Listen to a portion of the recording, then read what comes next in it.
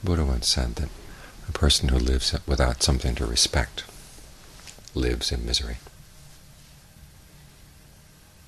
And think about it. If there were nothing in the world that you respected, either inside or out, what would life be like?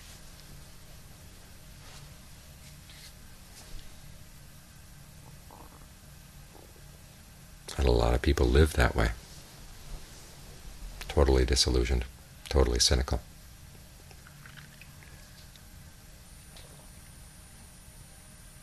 So it's wise to stop every now and then and think about, what is it that you really respect?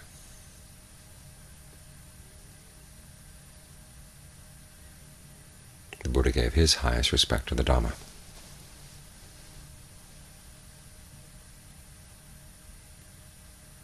Which in one level is simply a description of the way things are, the true nature of things, how things really work. And you look at his life, and he was a person who showed a lot of respect for that.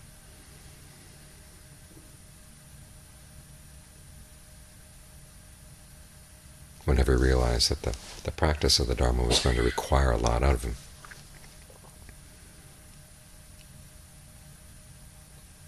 he was willing to give whatever is required, even though there are times when he didn't really want to.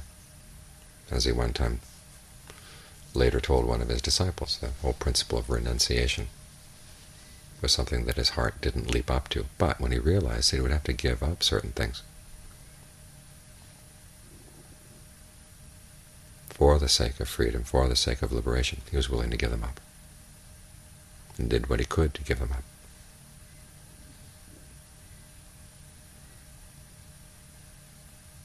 That's one meaning of having respect for the Dhamma. The Buddha was a demanding person, He wasn't the sort of person who would just sit back and say, well, I respect things for the way they are, and just allow them to happen, and just accept everything. He was insistent. He wanted a true happiness. So that was something he respected too, that desire for true happiness. Didn't let the world tell him that it was impossible.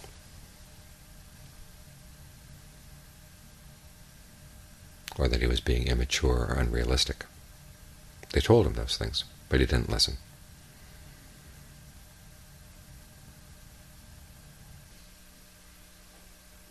And the test of his life was how to put that desire for true happiness together with the way things operate, the way things are, in such a way that he could attain that, his heart's desire.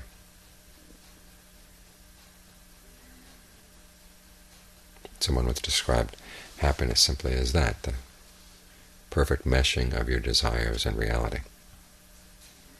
And there are two extreme ways of approaching that. One is saying, well, just accept the way things are already, and the job is done. But that's like being dead. The other way is just simply to barge in and try to force everything in line with your desires without really looking to see what works and what doesn't work. And of course what happens is it doesn't work.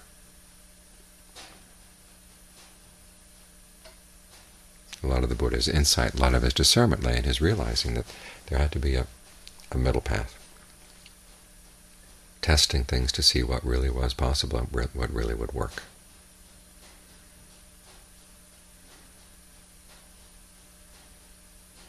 And then discovering a method for testing. Basically it came to understanding the role of action in your life. What you do, the choices you make, the decisions you make really do have power.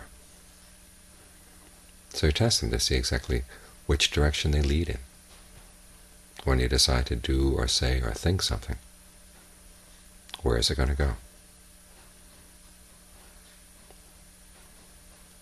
Many times you're acting in situations that you've encountered before, and you have a fairly good idea of what's going to work. Other times you're not so sure, so you have to be willing to experiment. Then look at your actions while they're happening to see, while you're doing them, to see what results you get, and also after they're done.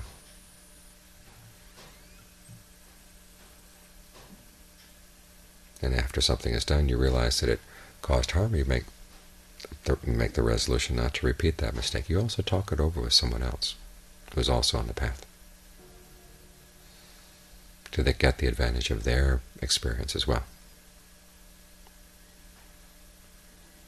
And if you find that there was no harm, then you learn to take joy in what you've done, joy in the fact that you're on the path.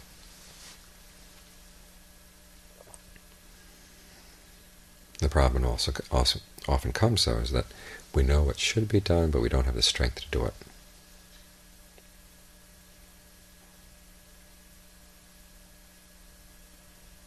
This doesn't mean physical strength so much as mental strength, strength of mind, the resolve to give up the things we know we should give up, or to work at the things we know need work. This is one of the reasons why concentration practice is so important, because it's our source of strength. The metaphors for concentration: it's food for the mind, it's shelter for the mind, it's medicine for the mind. The only requisite I haven't found in the canon is that it's clothing for the mind. But otherwise you could say it's what the mind needs to keep going. Without good, solid concentration, without a sense of deep peace in the mind, everything just burns out. And then even though you may know what to do, what should be done, you just can't muster the strength to do it. So this practice of concentration is one way of showing respect, both for your desire for true happiness and for the way things are, the way things work, because you need this strength of mind in order to master the elements of the path that can take you to liberation, to that point where your desires and reality finally do mesh. So show some respect for the object of your concentration.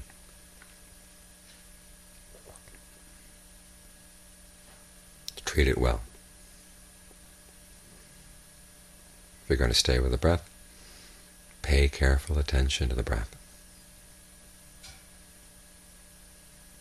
Listen to the breath, see what it has to say. Not so much in words, of course, but when it's telling you that, okay, now you're breathing in too long, or now the breath is too light or too heavy.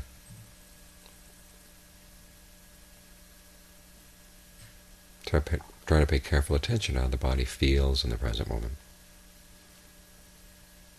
how the energy level in the body feels, and how it can be improved by different ways of breathing.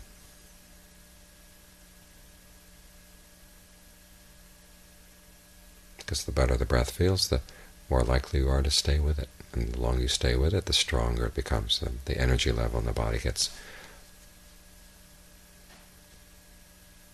more and more full, has fewer gaps, fewer weaknesses, fewer weak points, fewer knots in the energy channels.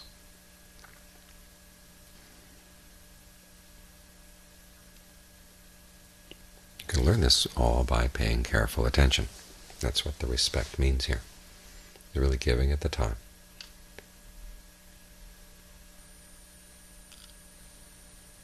And not being in too great a hurry to rush on to the next level. All too often we think, well, I want to gain this level in the meditation, I want to gain level in the meditation. I'm not there yet, someplace else. And so as soon as there's a little bit of calm in the mind, you want to rush on to the next, and you step all over what you've accomplished.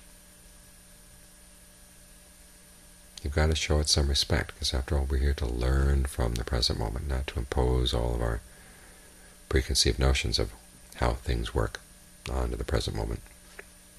This was how the Buddha showed respect. He looked at what his mind was doing. When it needed rest, he gave it rest. As he said, even skillful thinking can wear out the mind. So he allowed the mind to rest in concentration, so it would have the strength for the next time it needed to do some skillful thinking, it'd be ready.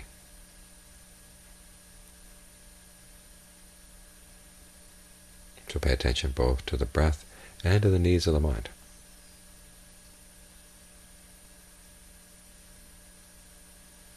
This way those elements of respect all work together.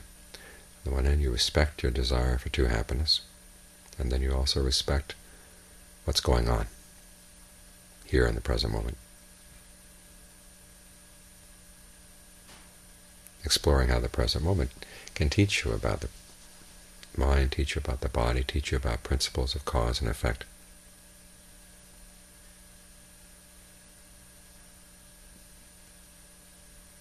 Because respect plays another important part in the practice, and that's respect is what makes learning possible. If you don't respect something, you'll never learn anything from it. If you simply think, well, the breath should be this way, the breath should be that way, and you impose your will on it without really looking or listening, you can mold it for a while, but you may not get the results you want.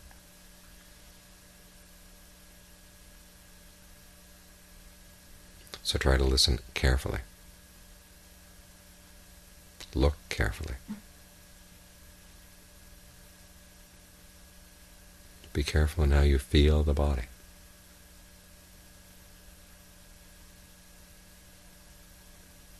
And by showing care in this way, that's basically what it means to show respect for the training, show respect for concentration.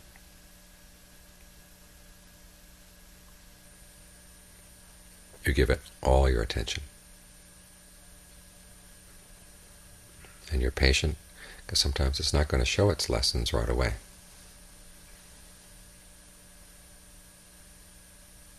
So you're willing to look, and look again, and look again. Keep on looking as continuously as possible, so the insights that you would like to gain don't fall into the gaps.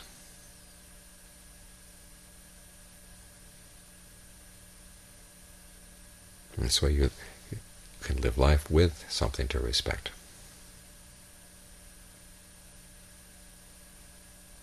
Your desire for happiness, you respect the principle of the way things are, and you also respect the path that enables that happiness to come through learning how to master the principles of cause and effect.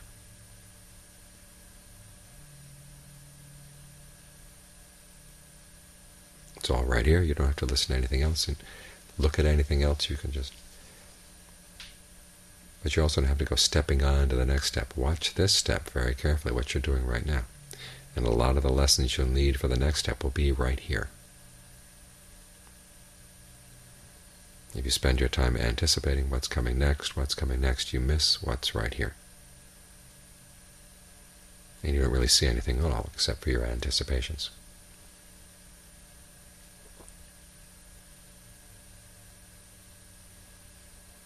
So when the meditation gets dull or loses its edge, what's usually happening is you're not paying careful attention.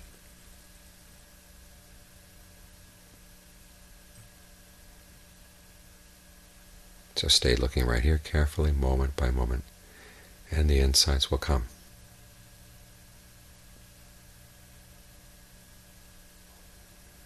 It's like the old hunters of the past. You look at all their hunting tools and you realize they weren't strictly functional. A lot of art went into making the tools. And the belief was that if you were respectful in the way you made your tools, you'd get rewarded. Now, however, they believed the mechanism, whether it was the rabbit god being impressed by the tools that you made and so allowing a rabbit to come by. But the fact that the hunter was paying very careful attention in how he carved his tools, how he made them, that aspect of care, attention, respect, had to carry over into the way he actually hunted.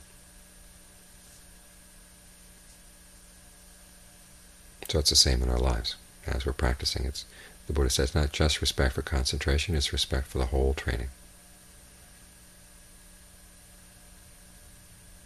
The care you take in your life is sure to carry over into the care you take in your meditation. So don't think of it simply as respect for the breath right here, but all the aspects of the path require respect, require careful attention. Because the careful attention developed in one area is sure to reinforce the attention you pay in another area.